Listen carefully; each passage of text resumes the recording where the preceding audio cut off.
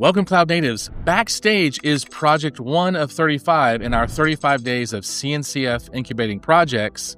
So it's an open platform for building developer portals originally created by Spotify, and Backstage unifies all of your infrastructure tooling, services, and documentation into a single centralized developer experience, basically a platform so that you can reduce cognitive load and increase productivity.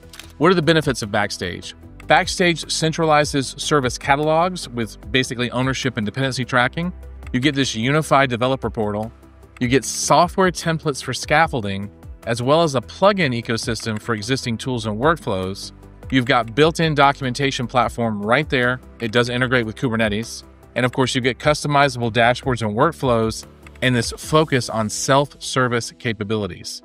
Now, Backstage is transforming developer productivity at companies like Spotify, Netflix, and American Airlines, basically reducing onboarding time from weeks to hours while enabling thousands of developers to discover, understand, and interact with services across these massive microservice architectures. So do you want to learn more about Backstage and the CNCF ecosystem?